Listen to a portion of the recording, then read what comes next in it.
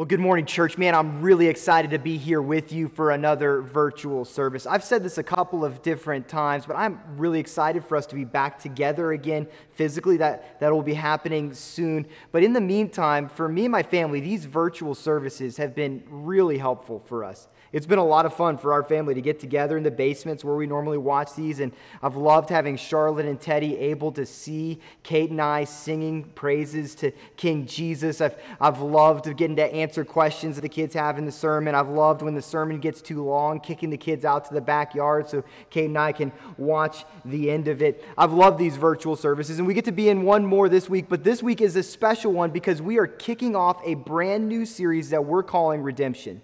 And you guys, I am really excited for this series. We actually had it earmarked for the fall, but we moved it to right now because I'm excited to see what God's going to do as we spend some time in the book of Ruth, and then we spend some time looking at the life of Peter. Here's the idea of the series. We've spent the last 4.5 months hearing the Apostle Paul preach gospel truth after gospel truth to us. Over and over and over again, he's been pointing us to the goodness of the good news of the gospel. Now, we're going to spend some time thinking about how that good news impacts and influences our actual lives by looking at two biblical lives. You see, I don't know if you know this. This might just be pastor nerd talk. There are basically two ways you can approach sermons out there. One way to approach sermon, there was a famous pastor who used to say, if you want to have a good sermon, figure out what your congregation is feeling. Find some verses in the Bible that speak to what they're feeling, make 3 alliterative points, and then you're good to go. So if your congregation's feeling anxious, go through your Bible, find a couple of probably out-of-context verses that speak to anxiety, make 3 points, and then you're good to go. But here's the problem with that approach. If you're only dealing at the surface level with things that we feel that we need, you're going to miss so much of the beauty of what God has given us in His Word. On the other side of the spectrum, I was reading a book this week where a guy said, listen, I don't even care about culture. I don't care about movies. I don't care about felt needs. I just want to bring people into the mind of Christ. Here's the problem with that. We watch movies, and we live in a culture, and we have felt needs. In fact, if you read your Bible, what you'll find is that the Bible is constantly trying to meet us in the midst of our actual lives. So we as a church, we've chosen a third way. You've felt it throughout the last several months, I'm sure. Our approach as a church is we want to talk about and think about and preach God's Word. We want to talk about, think about, and preach the good news of the gospel, which is right at the center of all of God's Word. And then we want to see how God's Word and the gospel impact and influence our actual life. You see, God is not just interested in our Sunday selves. God is interested in the Justin who lives on Wednesday morning and Thursday afternoon and Friday night as well. That's what our series is going to talk about. How does the gospel, how does the good news that we've spent the last 4.5 months just soaking in, how does that impact and influence our actual lives? We're going to see how it does by seeing how it impacted and influenced the lives of an entire family in the book of Ruth. And then we're going to see how it impacts and influences our lives as we see it impact and influence the life of this guy, Peter, a fisherman from Hicksville, Israel. And not to spoil the ending, we're going to see over the course of this series that, friends, the gospel, it sends wave after wave of goodness and grace into our lives. We're going to see that God, through the gospel, brings us hope in the face of suffering. God, through the gospel, brings us freedom in the midst of what would have otherwise been slavery. We're going to see that God, through the gospel, brings us grace in the face of shame. We're going to see that God, through the gospel, brings us moral strength in the face of temptation. We're going to see that God, through the gospel, changes entire family trees. Most of all, we're going to see that God, through the gospel, gives us Himself, a good and gracious God right at the middle of our lives. So I'm going to pray in a second, then we're going to jump right into the beginning of this series. We're going to start by looking at the book of Ruth, and we're going to jump into Ruth 1 today. Go ahead and pray with me. Jesus, we love you. And God, we do ask once again that you'd meet us. God, that in the midst of being in our living rooms, our basements, sitting in front of our computer screen with maybe a couple of other families in the house, God, I pray that you would uniquely speak to our hearts. You'd uniquely speak to us in this time. God, I pray that you'd show us how this 3,000-year-old book in the Old Testament is uniquely relevant for us in 2020. We love you, Jesus. We thank you that you consistently challenge and encourage us as we spend time in your word. We pray this all in Jesus' name. Amen. Husbands, I want you to take some time and reminisce about that time when you realized that the woman you would marry, your wife, was the one. Think about the time when you realized that the woman that you would eventually marry was the one that you wanted to ask to spend the rest of your life with. Some of you have to think maybe a bit farther back than others of us, but the moment that most guys realize that they want to ask a woman to spend the rest of her life with him, they'll do at least three things. The first thing that guy will do is he'll get all of his knuckleheaded friends around him and he'll ask, hey, listen, am I crazy to want to spend my life with this woman? And at least one of those guys will say, yeah, you are, not because he is crazy, but because, another one bites the dust. He doesn't want to lose a buddy. Then the second thing you'll always do is you'll set up an appointment with Dad. You'll sit in that living room cleaning his gun as you ask him if he'll give you his daughter's hand in marriage. And then worst of all, every guy, as soon as he realizes that he wants to spend his life with a woman, will gather together all of his savings and he'll go into the jewelry store. Now, this is terrible because I think the moment that a young male steps into a jewelry store, it is like every salesman in that store smells blood in the water. They're all excited to get into your presence, and they come and they begin talking to you about the 4 C's and how if there's an inclusion in the diamond, it'll mean an inclusion of unhappiness in your future wife's heart. I remember I was having this discussion with the salesman when I was buying Kate's ring, and some younger salesman sideswiped me with a platter of watches because I need to buy a watch for myself as I'm buying an engagement ring for my future wife. And then finally, after that whole discussion, the salesman will ask, hey, what's your budget? You'll tell him it's probably lower than he was hoping. And no matter what you tell the salesman, he'll always bring out a diamond that costs 10% more than your budget, and he'll bring out a black cloth. He'll place the black cloth on top of the glass case, and he'll place the diamond on top of the black cloth. Now, the reason the salesman does it is because he knows that when you place that diamond on top of that black cloth, the diamond is going to shine in all of its glory. In fact, if you're sitting with your family right now, if you're a kid listening to this, I'd love for you to hop on your mom's lap and look at the engagement ring that she has on her finger right now. I can guarantee you that your dad bought that engagement ring for your mom because he saw the diamond shining on the black cloth. Now, here's why I say all that. This morning, the writer of Ruth is going to show us the black cloth that sits underneath the lives of this family, Elimelech, Naomi, and their sons. And the writer of Ruth is going to show us this black cloth that sits under the lives of this family, because when later in Ruth he shows us the glory of God's redemption for this family, it is going to shine all the more brightly. Let's read about the black cloth this morning, because we're going to see, as you place diamond after diamond in the book of Ruth on top of this black cloth, we're going to see the glory of God's redemption shine all the more brightly. Read with me if you have your Bibles. We're going to start in Ruth 1, verse 1. In the days when the judges ruled, there was a famine in the land, and a man of Bethlehem in Judah went to sojourn in the country of Moab. He and his wife and his 2 sons. The name of the man was Elimelech, and the name of his wife was Naomi, and the names of his 2 sons were Mahlon and Chilion. They were Ephrahites from Bethlehem in Judah. They went into the country of Moab and remained there. But Elimelech, the husband of Naomi, died, and she was left with her 2 sons. These took Moabite wives. The name of one was Orpah. The name of the other was Ruth. They lived there about 10 years, and both Mahlon and Chilion died also, so that the woman was left without her 2 sons and her husband. Now, as we read these opening verses in Ruth, I want you to notice three components of the black cloth that sits underneath the lives of this family. First, there's a depraved culture here.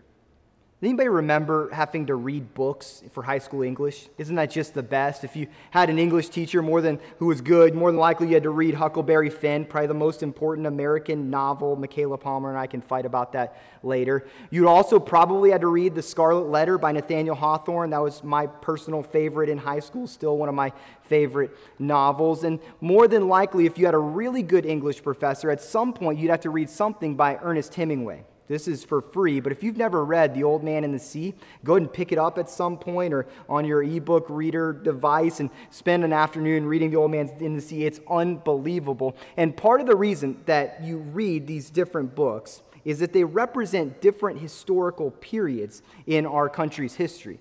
And because they represent different historical periods, they approach their novels, their language differently. So if you read The Scarlet Letter by Nathaniel Hawthorne, you'll see all of this flowery language, these long sentences, these big words that nobody uses these days unless they want to seem super smart. But then if you flip over and read Ernest Hemingway, you'll see the exact opposite.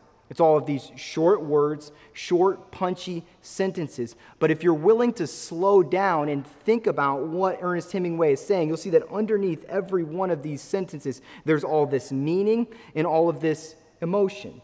You see, Ernest Hemingway very famously forces us to read between the lines if we're going to understand what he's trying to communicate to us.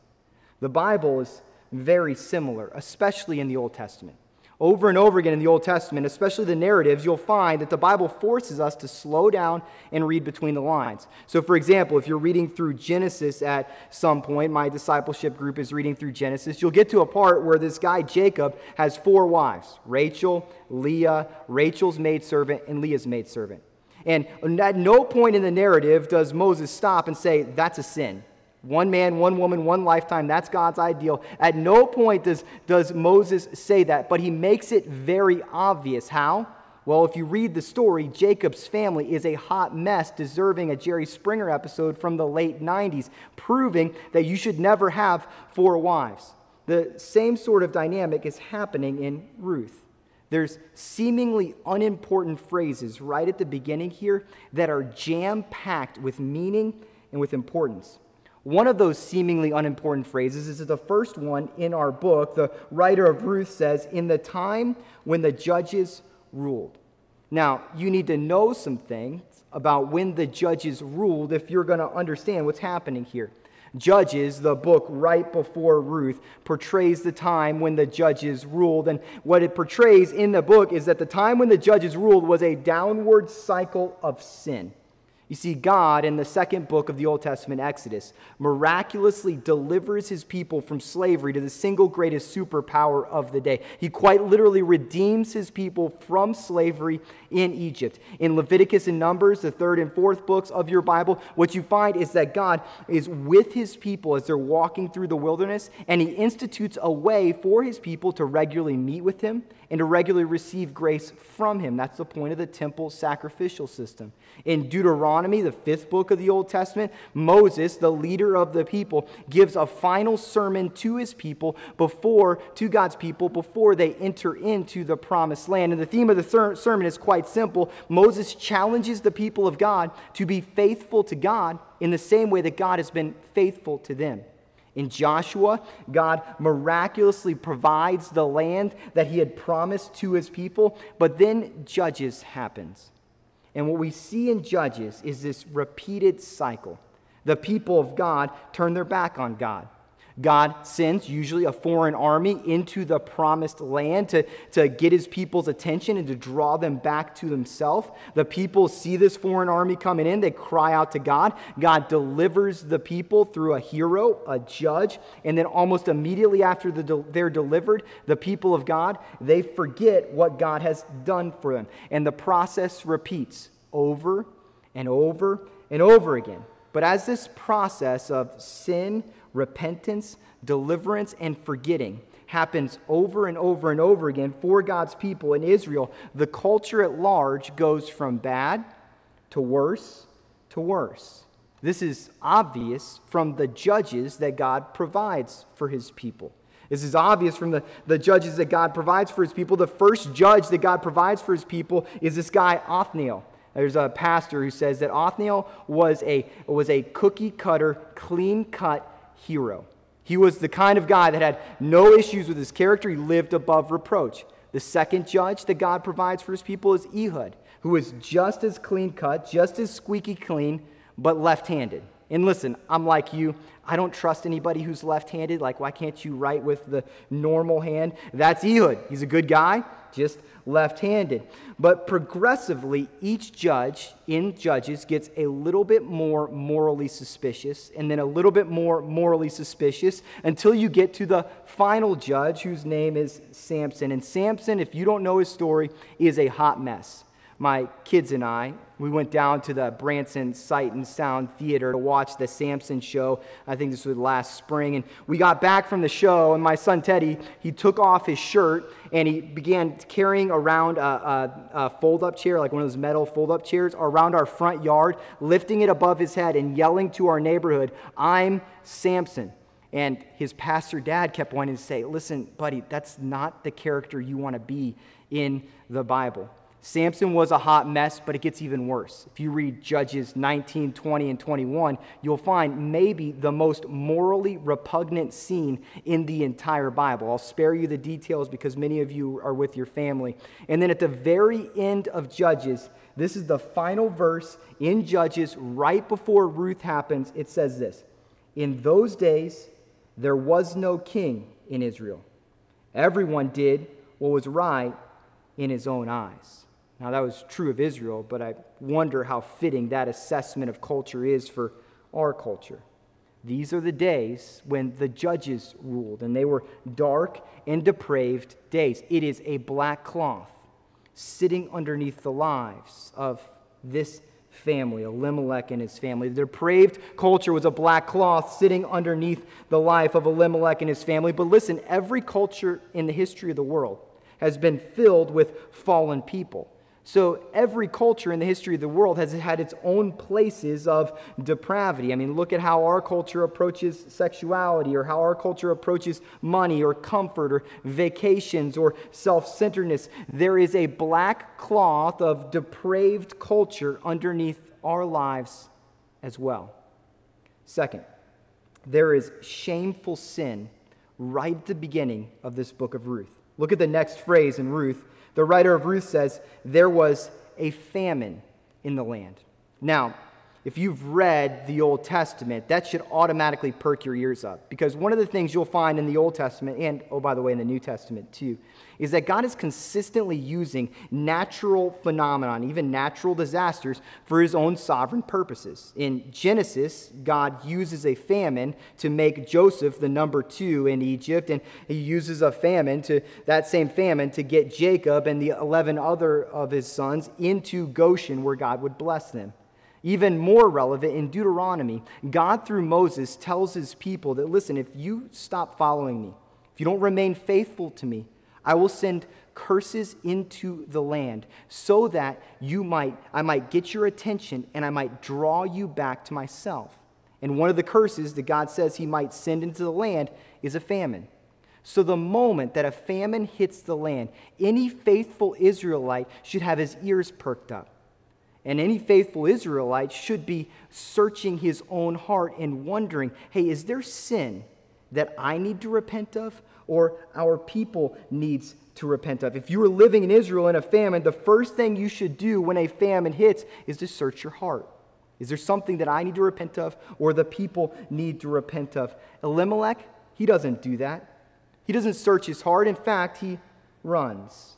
And in our passage, you need to know it matters where Elimelech runs from. He runs from Bethlehem. He runs from land that God has promised to his people. To live in the land in the Old Testament was to live under God's protection. It was to trust God. But Elimelech makes a choice. He can endure the pain of living in the land but still having a relationship with God. Or he can avoid pain but also avoid a relationship with God. He has a choice. Am I going to stay and remain in relationship with God, even though it might be physically painful? Or am I going to avoid pain, but also avoid relationship with God? To be honest, many of us in our own lives, we're faced with that choice from time to time. Elimelech runs from the presence of God, but it also matters where Elimelech runs to. He runs to Moab. The Moabites were a product of an incestuous relationship between Lot and one of his daughters at the beginning of Genesis. And by the time the judges rolled around, the people of Moab were one of the greatest enemies of the Israelite people. In fact, that guy Ehud, the left-handed judge, he delivers God's people from Eglon, an overweight Moabite king. Even worse, the Moabites are famous for worshiping a god named Chemosh. We find out in 1 Kings that Chemosh, one of the things he required from people, this false god, was that these people would sacrifice their children to him. So Elimelech, follow this, he runs to physical safety in Moab. There's probably food there.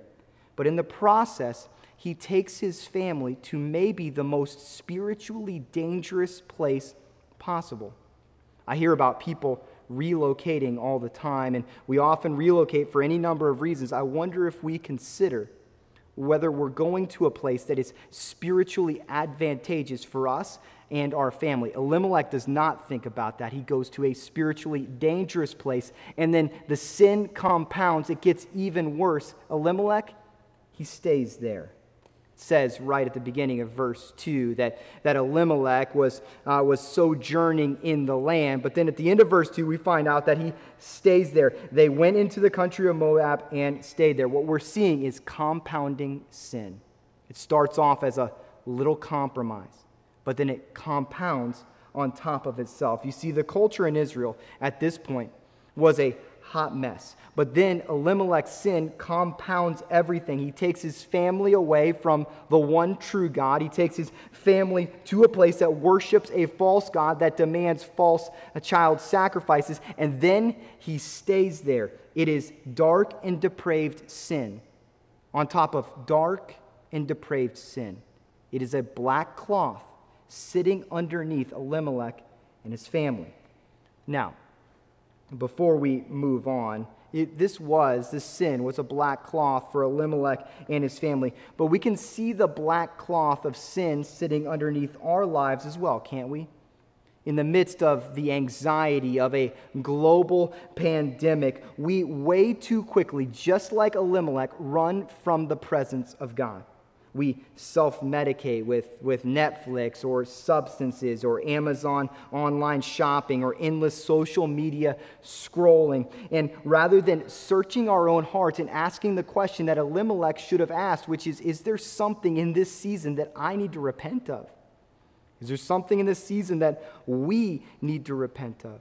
Rather than doing what Elimelech should have done, which is running into the presence of God, we run away from the presence of God. And way too often we run to things that might make us feel physically better, but leave us spiritually starved. Listen, I love watching episodes of various comedies on Netflix as much as the next guy. But if that's the only thing we're doing with our free time in the middle of a pandemic, I'm worried that we're going to leave this season spiritually famished. And then way too often, we stay there. We're right in the middle of experiencing a once-in-a-lifetime season. This pandemic has ground everything to a halt, and I'm worried. We'll talk about this on Wednesday in our God and Pandemic Equipping Opportunity. I'm worried that way too many of us are going to leave this pandemic season unchanged. Or worse, addicted to any number of things that we've used to self-medicate in this season. There's a black cloth of sin sitting underneath our lives too. Third, there is real suffering in this story. This is almost too difficult, too tragic to imagine. In this culture, the primary source of safety and stability for any woman would have been her husband. The primary source of safety and stability would have been the protection of her husband, but Elimelech dies, leaving Naomi vulnerable. Any woman in this culture, certainly any widow in this culture, certainly any widow in a foreign land would have been incredibly vulnerable with her husband dying. There is no 401ks in this culture. If you wanted to have any hope for your future, you needed to have hope in your sons. If you wanted to have any hope that you would have any type of income when you got old, it was hope that your sons would provide for you. And in fact, Naomi was likely protected by her sons for a season of time. But then not only does Elimelech die, but her 2 sons die as well. Listen, losing a husband and 2 sons, it is tragic in any cultural moment. But in this cultural moment, it would have been unimaginably tragic. This is real suffering, full stop. It's a black cloth that sits underneath the lives in this family. Real suffering was a black cloth for Naomi, and cards on the table. One of the things that COVID-19 has shown us is that suffering can knock on our door at any time. Some of us are suffering right now. I've answered those phone calls. I don't want to be a downer. Some of us will suffer at some point in the coming months. Even worse than that, no matter how many cans we have in our little storm shelter, we can't guarantee that we're not going to experience suffering in this fallen world. There is the black cloth of real suffering that sits underneath our lives as well. The writer of Ruth, right at the beginning of this letter, right at the beginning of this story, has shown us a black cloth. Now, what are we supposed to do with that? Like, do we all just need to go to Andy's, get a whole bunch of frozen custard, sit in our basement, turn the lights off, and cry ourselves to sleep at 3 o'clock this afternoon? I don't think so. I think there are at least 3 pieces of good news underneath this black cloth that we've just seen at the beginning of Ruth. The first is there's something strangely encouraging about seeing how relevant this 3,000-year-old story is for us. Have you noticed that some of what Naomi and Ruth have walked through, some of what Naomi and Ruth will walk through in this story is strikingly similar to what you and I live on a day-to-day basis? We know what it's like to live in a culture at different levels that is very antagonistic toward following the one true God. You and I know what it looks like to have to sit and face the shame of our sin. You and I know, most of us, what it's looked like to walk step by step through suffering. And the same sovereign and gracious God that's going to meet Naomi and Ruth every step along the way in this story is going to meet us every step along the way in our lives as well. The second piece of good news is I would suggest that the way that the writer of Ruth has presented the human condition should be comforting to us. Friends, we see the blackest of black cloths right at the beginning of Ruth. We see that black cloth, and whether or not we realize it, we have a similar black cloth underneath our lives. Isn't that strangely comforting? God doesn't deny the existence of real difficulty from time to time in our lives. God doesn't deny the existence of a black cloth under our lives. Christianity doesn't try to deny that suffering and pain are real. Christianity doesn't try to deny that the rabbit hole of our sin goes deep, and some of us have ended up in places that we never in 1,000 years thought that we would be.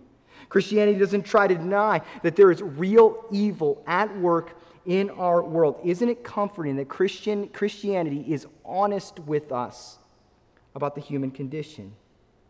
See, from cover to cover, God's call for us, I would even say it more strongly, from cover to cover, God's command for his people is that we would be as honest with each other as he is with us.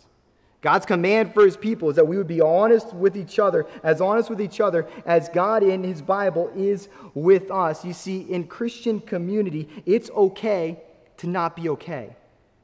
It's okay to struggle from time to time and to not have everything figured out. In fact, one of the ways that God often changes us, transforms our lives, is as we are honest with people around us about the black cloth that sits underneath our lives, and we see somebody sitting across the table from us looking us in the eye and saying, yeah, me too. I've got a black cloth there as well. I know it's hard to be honest about places that we struggle. I know it's hard to swallow your pride and admit that there are places of weakness. But I have to ask the question, where do you need to let people see the black cloth in your life? If you wanted to share about some of the places that you're struggling, do you have a community where you could do that. It's part of why our life groups meet week in and week out. Friends, God's word is clear from cover to cover. The human condition is a black cloth. God's word doesn't deny it. It doesn't soft pedal it. God loves us enough to speak honestly with us. And then third, God loves us enough to place diamond after diamond after diamond right on top of the black cloth so that those diamonds shine out in all their glory. So question, where's the diamond in our story? I would submit to you that the rest of the book of Ruth is intended to show us diamonds of God's redemption on top of this black cloth. But we get a little bit of a preview in the first 3 words of verse 6. Read this with me. Then, verse 6 of Ruth 1, then she arose. Friends, in our passage, Naomi has felt the full-throated reality of the blackness of the black cloth, and then she arose. If you've ever walked through real suffering, you know that those 3 words are nothing short of miraculous. And as we spend the next 6 weeks following in the footsteps of Naomi, we're going to see God drop diamond of his redemption after diamond of his redemption on top of the black cloth that sits underneath Naomi and her family's story. You see, in the first part of this redemption series, as we walk through the book of Ruth, we are going to see the diamond of biblical femininity shining forth.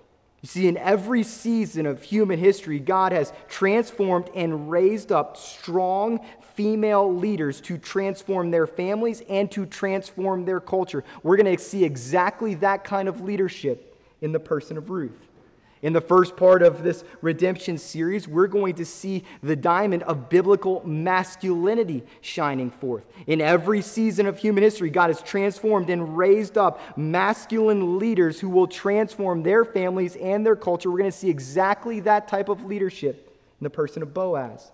In the first part of this redemption series, as we walk through Ruth, we're going to see the diamond of family trees transformed.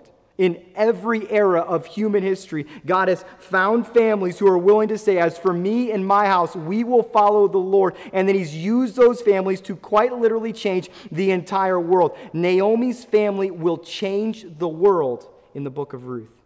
In the first part of this redemption series, we're going to see that God can bring those who seem farthest from him to himself. Ruth is a part of one of the biggest enemies of the people of Israel. More than likely, she worshiped at the Chemosh temple. But God lovingly and graciously brings her into the family line, think about this, of the Savior of the world. I know that some of you this morning feel very far from God, but know this, the God of the universe is in the business of bringing those who are very far from him back to himself. And most of all, the biggest diamond of all, God places himself right in the middle of the black cloth. In this book of Ruth, we are going to see a covenant, we'll define that, a covenant God full of faithfulness and goodness for his people show up over and over and over again in the midst of some of the darkest circumstances. Friends, the black cloth is real for Naomi and Ruth, for us as well. But God is going to bring us good news in this little book.